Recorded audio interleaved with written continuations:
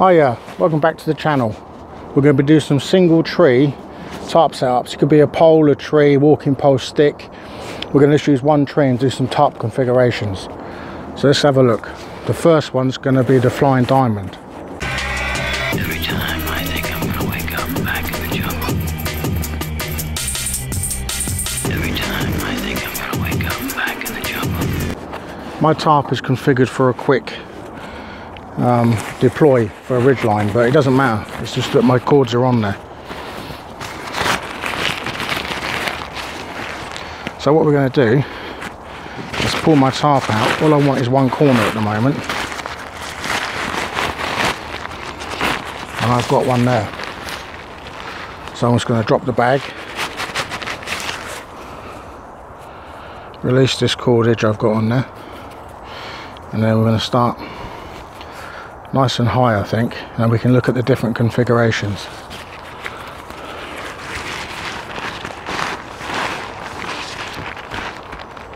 I'm just going to do an event hitch, Siberian hitch.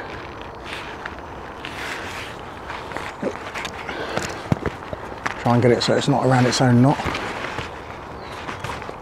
Now that'll hold up there. Then all we have to do is pull it back and peg it on the corner to corner, give you that diamond.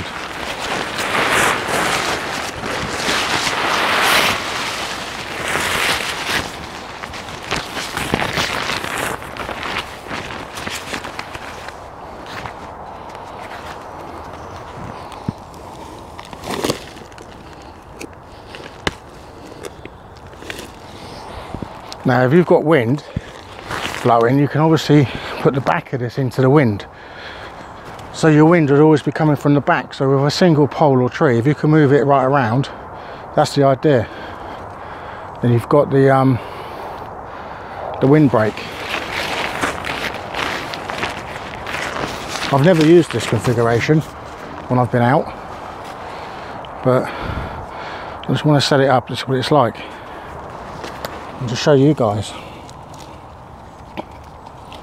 Just remember, anywhere you peg a peg, you can always adjust it later, so it doesn't matter if it's not in the right tautness and you haven't got your tension at first. But this is fairly quick to get up, and the good thing about it, if the weather turns, you've got a shelter quite quick.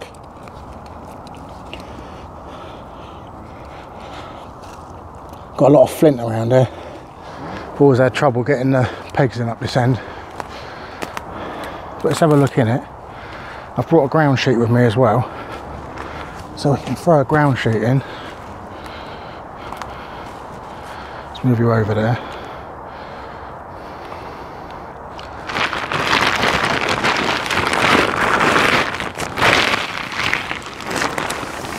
Just clear some of the debris.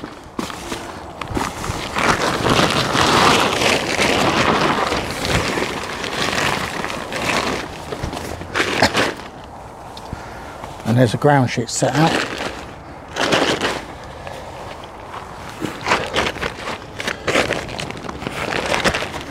So I'm in a shelter. I've got quite a lot of room above me, and I've got quite a lot behind me. So if you've got kit or you're sleeping like at night, you can tuck right down in there. The only negative I'd say for this shelter is you're exposed this end, and it's not a negative in the way of you're just exposed. It's a negative in the way if the wind turns. If the wind turns, you've got to turn your whole shelter or you put up with it. And if it's raining, it's going to blow all that rain into you. But the benefit again of this shelter is you can build a small fire, and I mean small, or have a cooker or a cook system, because you've got all this cover above you, and normally rain will fall down unless it's blowing a gale. Then this isn't the best shelter for a gale, but it's fun. It's fun if you've got the kids and you want to go out and put a shelter up. They'd love this. I say you've got so much room, I'm going to bring you in and show you it. You've got so much room inside. Let's get you in there, shove you in.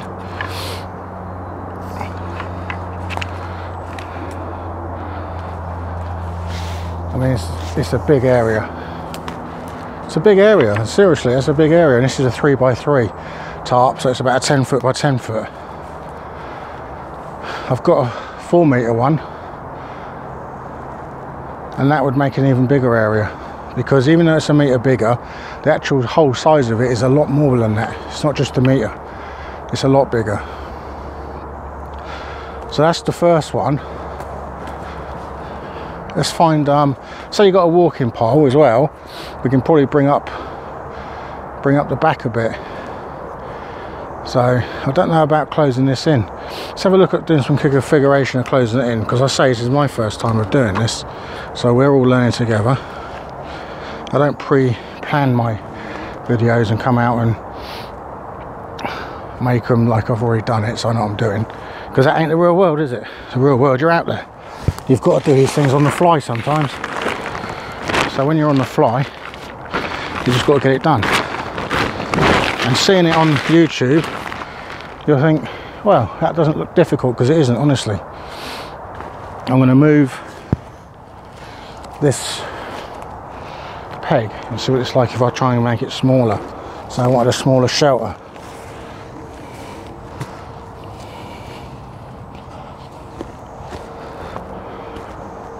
Take that side in, do the same here, and then we'll see what we end up with.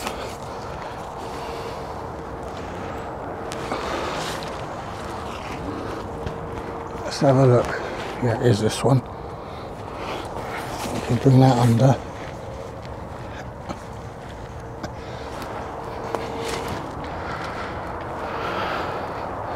See that? That's for one man now.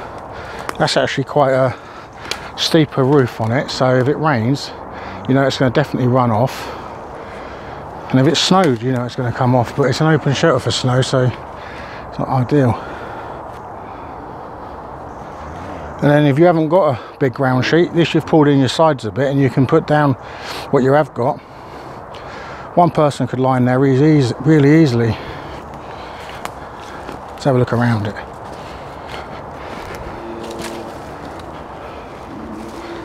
The wind had just cut over that. Easy. I'll tell you what I'm going to do. I'm going to make it smaller, and for one man to sleep in, with the tarp creating a ground sheet for you. Let's do that. Right, I'm going to make this lower. All you do to undo this knot is pull it and it'll undo. So I'm going to bring it down to about there, I'd say.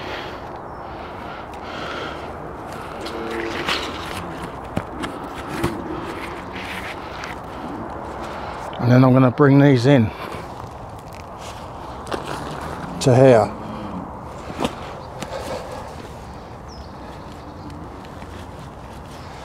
On both sides. So this is a one-man low profile shelter.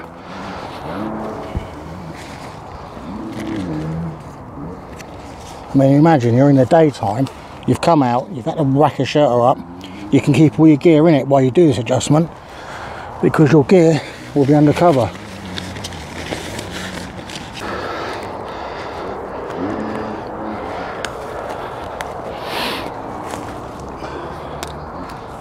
That poked my eye out.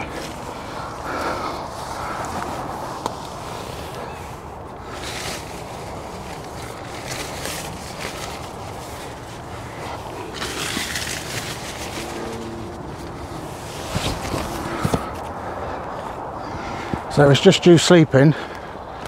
This is fantastic shelter. Let's have a look in it. No ground sheet needed. You've got your own ground sheet. If you've got something else you can use, like a walking pole, we might be able to lift that middle up a bit. What we want to try and do, perhaps, is raise that or make that tighter. Let's do the tighter option first and see what that does.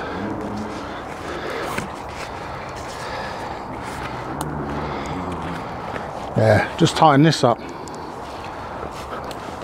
One man shelter. Done. No rain's getting in there unless it's blowing in there. And the ground sheet with it. So there you go. It's the Flying Diamond with ground sheet built in, low profile, one man, and gear. You can easily stick your rucksack just there, stood out of the rain, and it'll protect you and give you a pillow, depends how big your rucksack is, protect any sort of breezes coming at you. So, one man configuration done. Tick that one off. This has been my first, and I like to experiment. I like to watch people's videos, but then I think, what else can I do with that?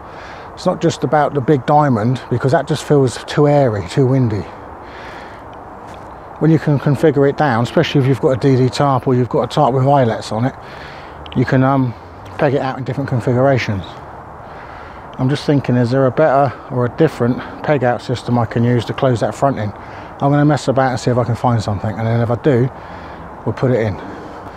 Right, I've just altered that. So now we've got it coming off on a ridgeline configuration. Let's have a look. And I've brought it away from the tree a bit. So it's away from the tree, it's going down its ridgeline, and then pegging out. So it's the same sort of similar shape, but you've got a different way that this comes down. It comes down at an angle this way now, instead of having cover more over the top. So this is just like a straight ridgeline configuration, and then the tarp itself will fold on itself inside and give you that much room in cover. Doesn't look a lot when you look on the video, but that's quite long. So that is at least to the bottom 6 foot. But then if you have got a tarp, like, you can throw a tarp in there, give you that extra piece you need. But that is the nature of it, I suppose, what it is.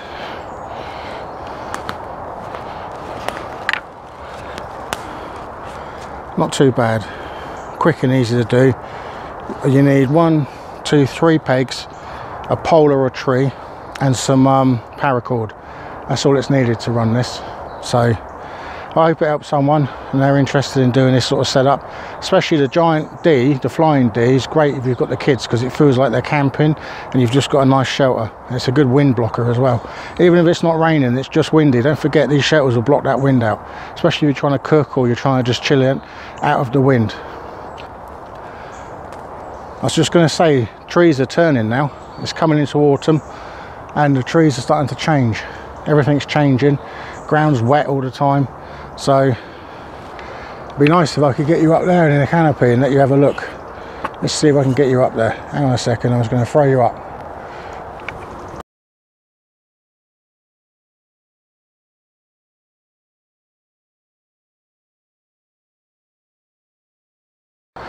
Thanks a lot, thanks for watching. See you next time.